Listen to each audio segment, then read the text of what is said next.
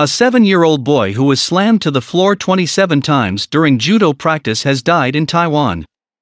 In April, he had suffered severe brain hemorrhaging after a judo class which saw both his classmate and his coach practice their throws on him. The boy, who has not been identified, later went into a coma and was placed on life support. His parents decided to withdraw life support after 70 days, according to local media reports. The boy's coach, who is in his late 60s, has been charged with physical assault resulting in serious injury and using a minor to commit a crime. The 7-year-old boy had attended judo class on April 21 under the supervision of his uncle, who reportedly filmed him in class to show his mother that judo was potentially unsuitable for him. The video shows him being thrown several times by an older classmate during practice.